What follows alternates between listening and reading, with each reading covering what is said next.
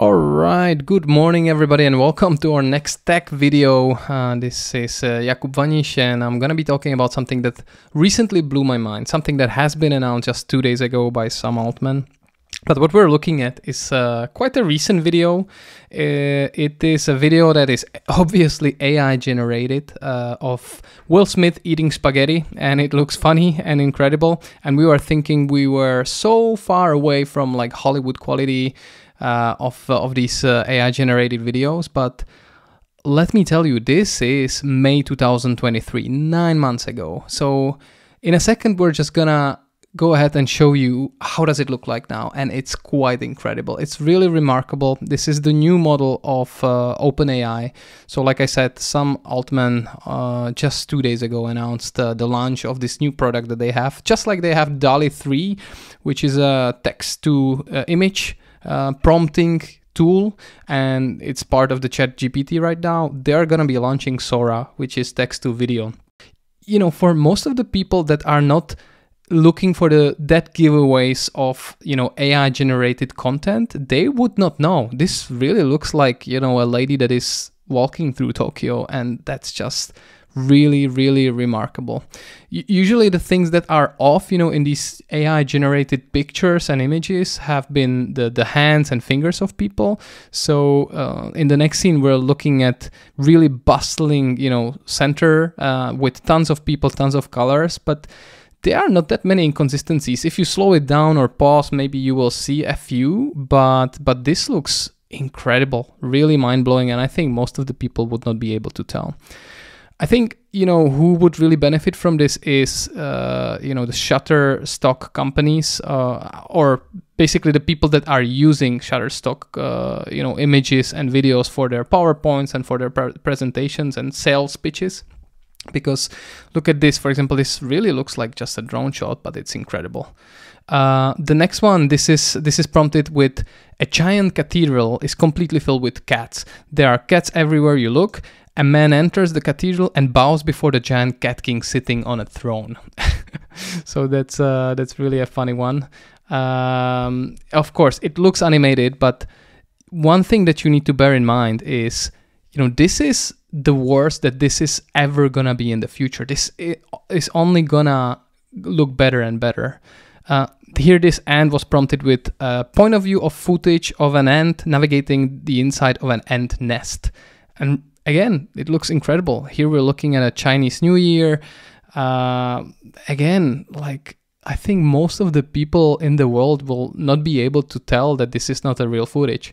This was prompted with the dog vlogger, and it kind of looks like a dog vlogger. Okay, that bird that was flying by was looking a little bit off, and sometimes the shadows are off, but the fur and the physics and the movements and animations are all quite incredible.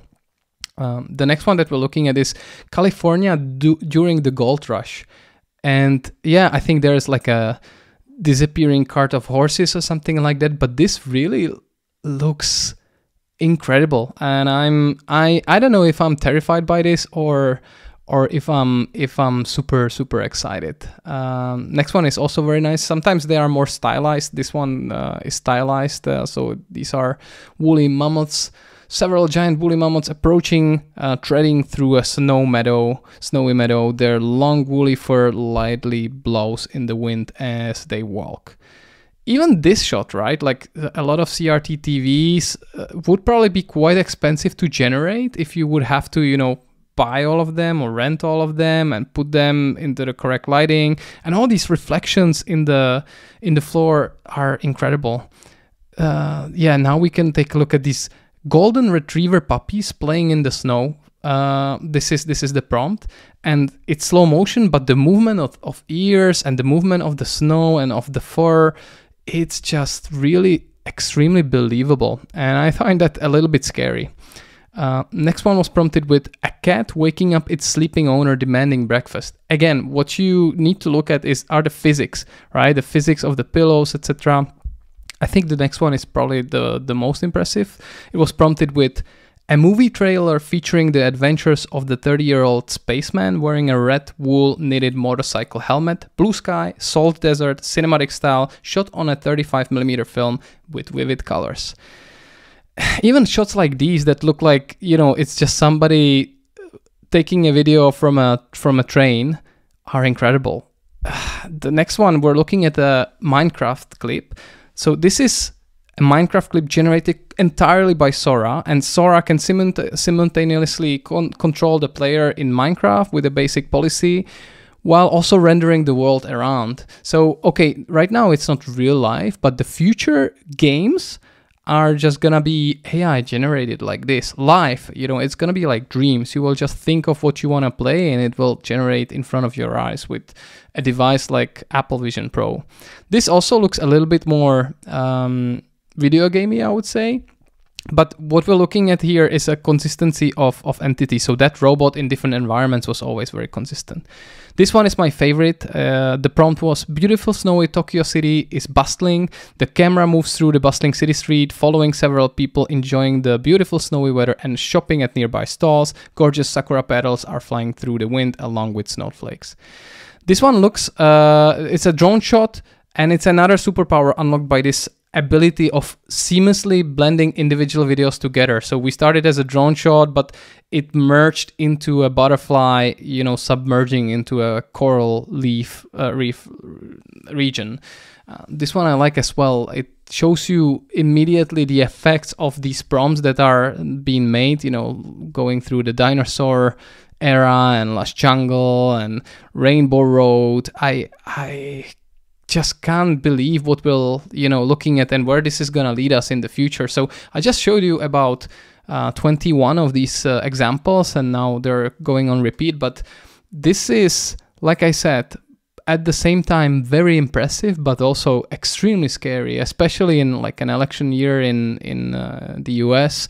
You know, now everybody can just create evidences or fake videos, and I think in general, 80 to 90% of the people that are not really into tech don't know how to distinguish reality from these videos, and they will believe the propaganda and they will believe what they see. Also for, you know, content creators and for Hollywood, etc., this is gonna be very difficult period, because why would you, you know, study thousands and thousands of hours to be able to create, you know, something if this can be generated with a tool that will probably cost you $10 to $20 a month, and you can create these videos for basically almost for free. With one prompt, you can generate up to 60 seconds of content. But yeah, so there are a few things that are quite dystopian about this, and there are a lot of things that are really exciting. I, for one, always wanted to be like a movie director, so I cannot wait to, you know, put together a script and prompt by prompt, you know, generate these 1 minute sections and, you know, put it together, edit it together, and have my first feature film. You know, even if it's AI generated, I think it's, you know, gonna have my soul in it. But yeah, I think we'll have to wait and see.